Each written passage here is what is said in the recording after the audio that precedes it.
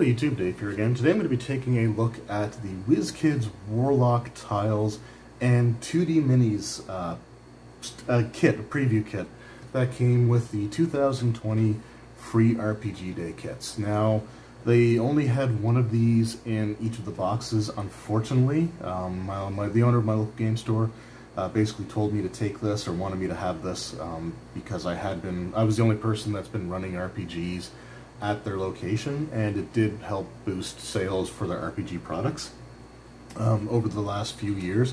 So I honestly, I wasn't going to argue. The Warlock tiles is something that I'm kind of interested in, something that I would like to check out, but they are a little bit on the expensive side, at least here in Canada. That's sort of one of the big things holding me back. I did end up losing my job during the pandemic, unfortunately. But that's fine, you know, life moves on. I'm not going to worry too much about it. But the sets, the actual full sets that they have, like there's like the floor tiles is like one set, I think, and then you have the accessories and stuff as a different set. They are like $60, I think, or $69.99 Canadian, which definitely adds up, and it's quite a bit of money. At this point in time, here in Nova Scotia, we pay 15%, that's 15% sales tax. So this is the only way I'm going to get a chance to really look at these, I think, for a while.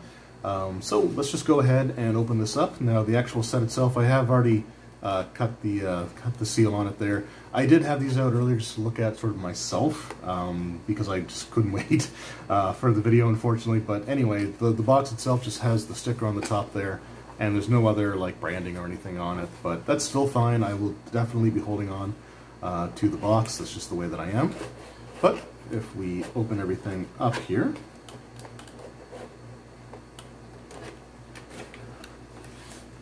we have the tiles inside. Now, the first time I opened this up, everything came pouring out, so that's why I was a little bit more cautious this time around. So let's just take a look at the individual tiles. I'm just going to pull them out here. So the first one is, because you saw it on the top there, this is the floor tiles. Now, when I first saw the tiles, like the floor tile set, I didn't think, like, I thought that they were going to be like super thin plastic, because you can see they're actually like two different tiles. They're double-sided, so you have a wooden floor on this side here, but they're double-sided, and all I saw in the box were them sort of like stacked in such a way that all I could see was one of the edges. So these are actually thicker and sturdier than I thought they were going to be, which is good. I feel more comfortable if I do get any of these. I do feel more comfortable now having them in my backpack when I do get a chance to run games at store again. But we have the floor here, the wooden floor, and that looks really nice, actually. I think they did a good job with that. And then we have this stone floor, but you have this like blood splatter here, and it looks really cool, actually, I have to say. I really like that detail, so that's kind of nice. Now, they also have like these spaces for clips and things, but I haven't had a lot of luck with them. So these are the clips. I'm probably doing it wrong. I'm not going to bother clipping them in this video, but I think they're designed to lock everything in place. But I can't do it without getting a gap in it, so like I said, I'm probably doing it wrong, and I know I'm most likely doing it wrong, but anyway.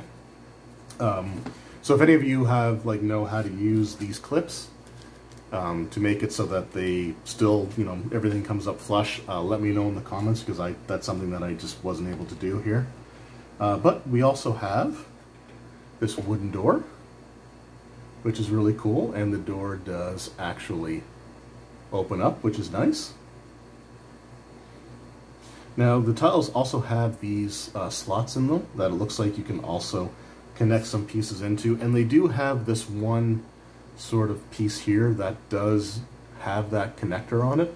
This is the only piece that has that, though, unfortunately. So this is the only one that I can really sort of do it with, but what we'll do is we'll just attach that like so, and we'll just sort of put this along there like that. Actually, let's go like that. Maybe you'll be able to see the door just a little bit better with this camera angle. And then we've got just another sort of smaller wall piece. The tiles themselves are also done, it looks like, in 1-inch squares, so that will help with you know, the use of minis and things like that. And there we have our 20 by 20 foot room. But what's also kind of nice is it did come with these 2D miniatures. So it comes with 3, looks like kobolds. And they just have these clear bases that they go on.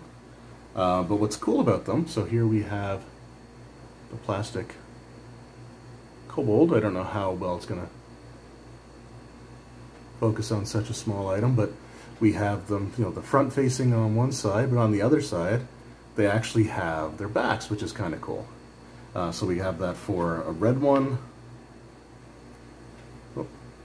a blue one, which looks like, this one looks like a sorcerer, the red one looks more like a fighter, and then we've got this green one that looks more like sort of a roguish type character, so that's really cool. And like I said, they all come with these plastic bases that you can just sort of slot them into, like so.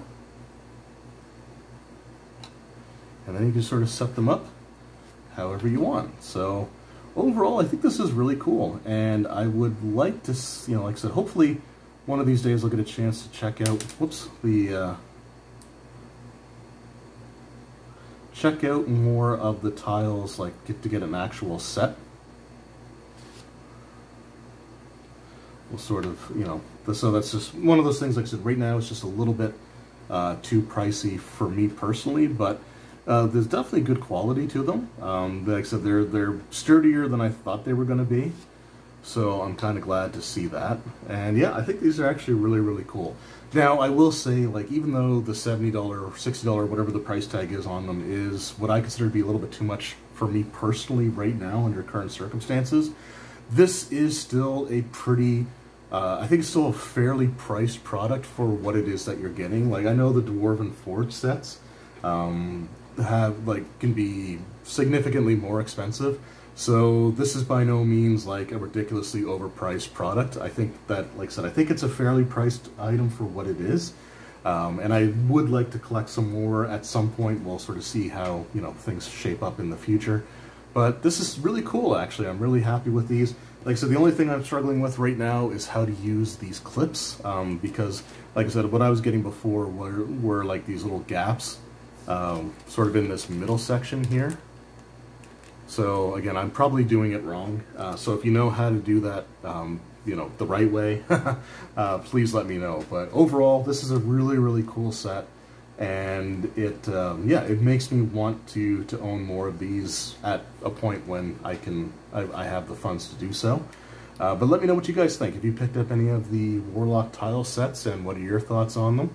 And, you know, if you use them for your games, or do you, you know, just having this help you sort of like visualize your layout or design your dungeons based off of the sets that you buy. So let me know how that sort of impacted your game. Anyway, thank you guys very much for watching. I hope you enjoyed, and I will see you next time. Take care.